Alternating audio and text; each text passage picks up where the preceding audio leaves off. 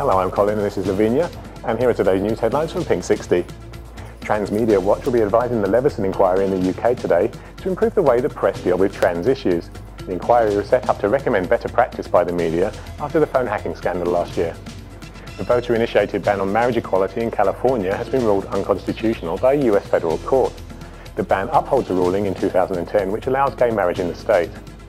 Russian freedom of speech is under threat today as the anti-gay propaganda law is on the agenda in St Petersburg. The UK Foreign Office told Pinksixty that they have expressed serious concerns to the St Petersburg Parliament. Amnesty International condemned Uganda's new parliament for reintroducing the proposed Anti-Homosexuality Bill yesterday.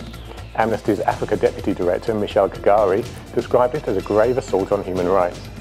And finally, singing legend Liza Minnelli will headline at Henry VIII's Hampton Court Palace Festival on June 14th.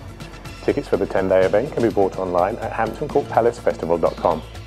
And we'd just like to wish Darren and Calvin a very happy wedding day today. So that's all from us today. Join us again tomorrow.